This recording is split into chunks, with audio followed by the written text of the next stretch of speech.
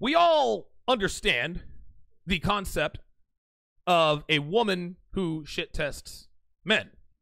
Of course, a shit test is just another name for a congruence test. Women shit test females, or I'm sorry, women shit test men when they feel themselves becoming attracted to them. When they feel themselves becoming aroused. Ooh, this guy is charming, he is debonair. Let's see if he really is who he presents himself to be. I have a boyfriend. Great. That means I don't have to spend money on you. Right? That is the answer to the shit test. Oh, here, listen, you seem cool.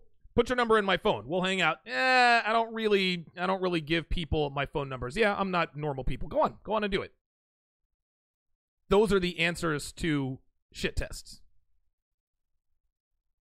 Well, contrary to popular belief here in the manosphere, men can shit test women. Men can shit test females. And I'm going to give you guys 6 ways you can shit test females. So here we go. Number 1, fish for feminism. Alan Roger Curry famously said most girls don't identify as feminists because they know that feminists are insufferable, fat, miserable bitches who live for bitching and complaining about everything with a penis. But, he said, most females have feminist beliefs. Most females believe in the ridiculous notion of an egalitarian relationship. Most females believe in this bullshit wage gap. Most females don't believe in traditional relationships where the man leads and the female follows. Most women believe that men and women are blank slate equals, as Rollo Tomassi likes to put it. So the way to ferret out whether or not she's a feminist, she's never going to tell you, I'm a feminist. Some girls actually will tell you at that point, listen, you're going to fuck her and chuck her. But don't ask her flat out, are you a feminist? Because she's going to say no.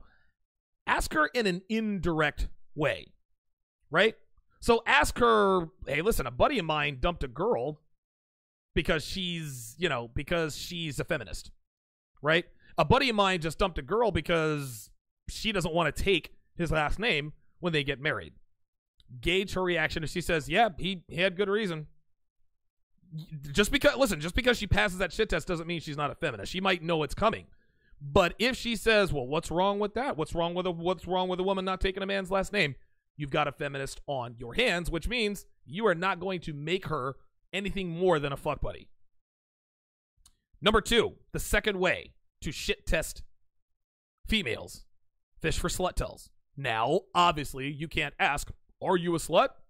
Obviously, right? But see if she endorses slutty behavior. For example, listen, a friend of mine just dumped his girl because he found out she was texting her ex.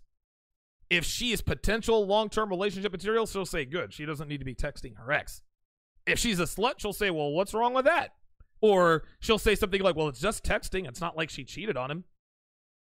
It's interesting. Devin has a very good friend of hers who is in sort of an on-again, off-again relationship with her boyfriend, right? Now, they sort of split up, right? She broke up with him, and she moved to the East Coast. I don't remember exactly. Well, she ended up fucking a dude. And so Devin, of course, called her on it, be like, look, if you're trying to get back together with your boyfriend, why are you fucking another dude? Well, he cheated too when we were together. Really? How did he cheat? Well, he was texting. He was texting with a girl. They sent each other nude pics. Texting nude pics, texting dick pics, that's not fucking, sweetie. See, a female will characterize it as cheating to give herself justification to go actually fuck a dude, right? All of a sudden, the standard for cheating is way down here when she wants to go off and get side dick, right? But when she does, but if she sucks a guy's dick and lets him fuck her in the ass, well, it's technically not cheating because I only sucked his dick and we had anal sex, so it wasn't vaginal sex, so technically it wasn't cheating. You see how that works? If she endorses these scenarios, she will do it to you. Here's another example. My brother just found out his wife is going to lunch with a male coworker. If she doesn't think there's anything wrong with that, she's a slut. My dad's new girlfriend used to be a stripper. Yes, a stripper is a slut tell. My cousin's wife just got a male personal trainer. Watch her responses and reactions very closely, gentlemen. They tell you a lot. Here's the thing. You can tell a woman is potential you can't tell, rather, that a woman is potential long-term relationship material on the first date. It takes a while to figure out whether a woman is worth committing to long-term, but you can tell she's a slut in 5 minutes flat. Right? Listen, I don't know. Listen, I can't tell you which girls out here are long-term relationship material, but I can tell you which ones are not. Girls know what slut tells are, and they hide them very well. I say this all the time. Girls have the internet too. So most of them are very, very good at hiding these slut tells, at least for the first few dates. Some keep it going for a month. Some keep it going for even a little bit longer than that. But eventually, guys, those slut tells, they are going to show. I'll use my own girl. I'll use Devin as an example. I brag about Devin all the time. Not as much as I used to, but I brag about Devin all the time. Guys, she's got a hot body. She's above average in looks, which is good, but her body's out of this world. Anybody who follows me on social media, they know this. Devin's not a 10. Devin's a 7. She's a, listen, she's a 7. She, you know, her body is an 8. In the face, she's a 6. Take the average of those both, you got a 7, right? You guys also know she can cook her ass off. She can cook her hot, smoking little ass off. Again, you'll find this on social media. But I've never said one time, not a one time, that Devin's a snowflake. You think I don't know she's fucked a shit ton of dudes, guys? You think I don't know that she was a slut with that fucking body before she met me? Right? You think I don't know that she's cheated on boyfriends? You think I don't know she's had one-night stands or hookups? Don't get it twisted, guys. Devin is a good woman. There's no doubt about it. That's why she's my main chick. But a snowflake, a unicorn, she is not. When we met, she had hoe tendencies, but they weren't readily apparent. It took me a while to figure them out, and when I did, I acted accordingly and trained them out of her, and trust me, it was far from easy. I just released a Patreon video, the difference between training a younger woman and an older woman. Devin was 32 when I met her. That is considered to be an older woman. Training bad behaviors out of older women, that's tough because they've had their bad habits for a lot longer. It took a while to train her out of these habits. When a woman acts a certain way for an extended period of time, eventually, gentlemen, those slut tells, they're going to show.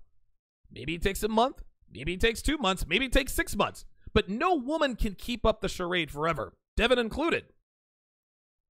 The point is, gentlemen, is there are a lot of girls out there who are experts at hiding their slut tells. I call this an expert at hide my notch countology. They have degrees in hide my notch countology, right? Those are the ones you got to watch out for, and that's what this shit test list is for. Again, you're not going to find out all at once. You can deploy these back to back, rapid fire, or you can't deploy these back to back rapid fire, or she's going to know what's going on. You got to sprinkle them in. You got to have the timing right. You can't just randomly ask, so, do you text your ex? Nah. You use the example that I talked about earlier. Listen, my friend dumped his girl because she was texting her ex. You have to pick your spots and deploy these at the right time when relevant.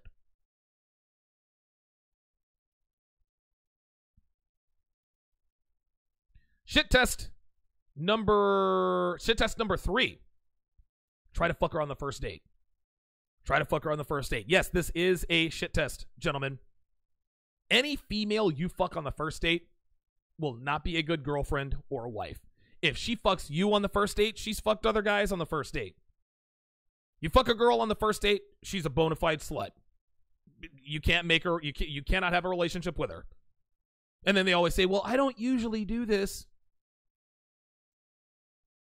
I often refer to my friend Paul. I've actually known this guy since I was 19 years old.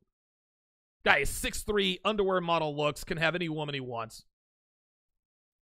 And a conversation that he and I have a lot is girls need to protect me, Donovan, and Paul from myself. I'm going to try to fuck you because I'm a guy and that's what I do. If I'm out with you, I'm sexually attracted to you. I'm a man, I'm going to try to fuck you. But if you want to be in a long-term relationship, don't let me fuck you. Because if you let me fuck you, guess what? There's going to be no long-term relationship. Listen, you might be a side chick, you might be a fuck buddy, you might be a one-night stand, never my girlfriend. You fuck a girl the first time you see her, that's a loss of respect. Just because I'm fucking you doesn't mean I'm considering a relationship. This is high-value guys, man. This is how we work. So if you're on a first date and a girl is kind, she's feminine, she has no discernible slut tells, etc., right? That's all well and good, but every girl puts on the good girl act on the first date, guys. Shit test her by trying to fuck you. If she lets you, she's a slut.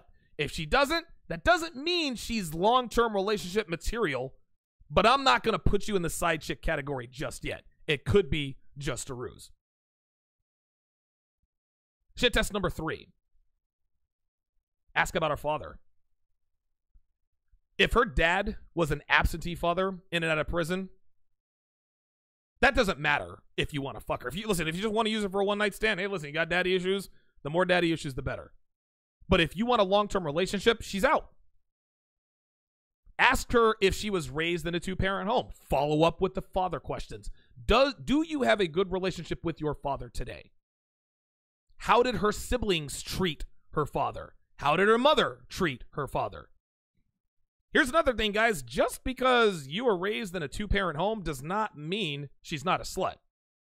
She might have had a weak father who mom cheated on, right? Alan Roger Curry once again says, listen, if she doesn't respect men by the time she gets to dating age, she never will. Number 4, ask her if she can cook. Guys, don't pussyfoot around. Don't be nebulous. Look her dead in the eye and say, can you cook? Listen, most girls say yes. Yeah, of course I can cook because they know that men like to cook. Men like women who can cook. But it's hot dogs and tater tots, right? She knows how to cook peanut butter and jelly and make me make an ice cream sundae. A lot of girls say no, they can't cook, and they take pride in it. These are feminists. Rollo says famously, girls refuse to acknowledge that they do anything specifically for a man's pleasure. Devin loves to cook. But do you think she likes walking around in stripper heels and next to nothing? Fuck no. But she does it because I like it and I require her to. Do you think she likes getting surprised butt fucked? No. But she does it. She allows me to do it because I like it and I require her to. Girls these days take pride in not making their men happy. Or at least not acknowledging it. So, if you ask her, well, can you cook? And she says yes, follow up with, well, what kind of food do you cook? Now you're going to see if she's lying. Girls will say, fuck men. I don't want to do anything for men. But they know high-value men stick with women who can cook. So if she likes you, of course she's going to say yes. So now you're going to quiz her on it. What kind of food do you cook? When Devin and I started talking, I did exactly the same thing. When I asked her if she can cook, she almost laughed. She's like, can I cook? Dude, she couldn't wait to send me pictures, man. She sent me all of these pictures of these beautiful meals that she had cooked, and I was sold. Listen, she could have taken that picture from anywhere, right? She sent a few more, same plates. So I was optimistic, right? The first time I visited her place, she made me the best pot roast I had ever had. I was sold. Guys, I ate myself sick. I could barely fuck her that night. Listen, again, you guys follow me on social media, you know Devin can cook. A woman who cannot or will not cook is selfish. Selfish women are sluts. And if she is a slut, the highest status she gets is the first chick you call if your woman is on her period. Number 5. As we draw to a close here, I've got a consultation at 3:30. I cannot believe I've been on the air for almost 2.5 hours. The prenup test, the prenuptial test. Now, men, listen, you shouldn't get married anyway, right? We get it. But if you're in a serious relationship, you need to hit the prenup test. Here's how you do this. A friend of mine is getting married, and he wanted a prenup from his fiancée, or something to that effect. Say that and just wait for her reaction. Don't say, well, what are your thoughts on this? Because she knows you're gauging her response. Just say, hey, a friend of mine is getting married, and he wants a prenup. Just kind of mention it in passing. Like fake look at your phone and say, he asked for a prenup. That's interesting. She might not take the bait at the time, but she will eventually tell you what she thinks. She can't help herself. Just because she doesn't react to your prenup test doesn't mean she ain't thinking about it, guys. Obviously, if she's against prenups, get rid of her. I think that's fairly obvious. Not that prenups mean anything anyway, right? You shouldn't get married, but obviously that's one Richard Cooper brought up. So I'll give him the prenup test. I'll credit to Richard Cooper. If she is against prenups, then she is playing the long game. She may like you, but she only likes you. And at some point, she wants to transfer your resources to her. And the way she does this is either through marriage, having children with her, or both. That's how this works. The sixth and final shit test you can deploy with women is the door test. No, I'm not talking about if you unlock her door, let her in, and she reaches. No. Listen, it's 2019. Most cars have power doors. No. If you hold the door for a woman on the first date, a quality female will always say thank you. Every woman does. Again, putting her best foot forward to impress you. But if she keeps walking after you hold the door for her and doesn't wait for you, she is definitely a selfish slut. And here's why. Because a quality female, a woman who is long-term relationship worthy, she wants the man to lead. Sluts and feminists, they think they should lead. And they do this, they show this in nuanced ways, right? They walk ahead of you at the grocery store. They walk ahead of you when shopping. They always make it a point to stay in front of you. Guys, this is done subconsciously. It's how they're raised. But a woman who is worthy of a long-term relationship will allow you to lead. She'll walk behind you at the grocery store. When Devin and I used to go grocery shopping, I walk with the cart in front of Devin. Every once in a while, she'll break up to go grab something, but she never walks in front of me.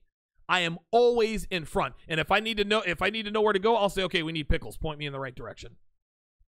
A man pushing a cart behind a woman with a list at the grocery store tells you everything you need to know about that relationship. The only time your woman should ever walk in front of you is at a restaurant when being led by the hostess to your table. You hold the door open, she waits for you, you grab her hand, you walk ahead of her, you approach the hostess, Donovan, party of two. When she says right this way, you pull your woman to the front of you, you walk ahead of her so that she can be seated first. This is how to be a gentleman and an alpha. This is the only way to do it. Put that on the table, please. And the only time your woman should ever walk ahead of you. That's the only other time. So if you hold the door open and she waits for you to grab her hand or for you to take the lead, again, she's passed that shit test. If she keeps walking on ahead of you, she's a selfish slut. Trust me on this one, guys.